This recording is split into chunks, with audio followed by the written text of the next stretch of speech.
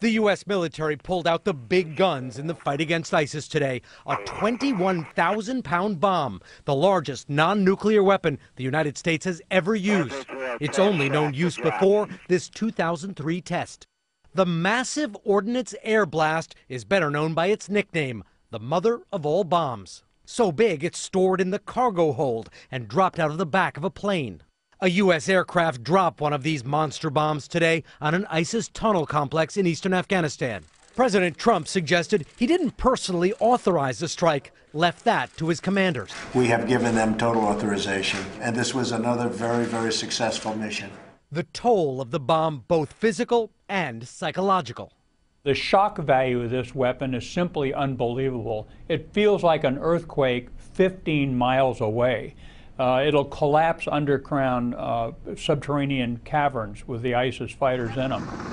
But the 15-year war in Afghanistan, the longest in U.S. history, has proven having the mightiest weapons doesn't guarantee victory.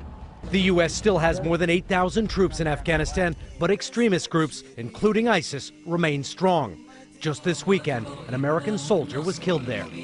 But was today's bombing about defeating ISIS or flexing muscles? President Trump has repeatedly promised to get tough on ISIS. I'm going to bomb the out of them. Now the commander-in-chief is translating that tough talk into action, dropping one of the biggest conventional bombs the military could find. Military experts say there are plenty of other weapons that can collapse tunnels, and that this, in many ways, was a test to see what this bomb can do.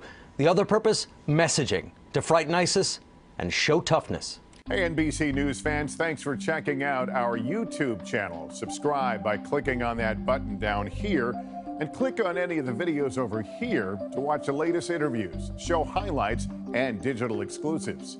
Thanks for watching.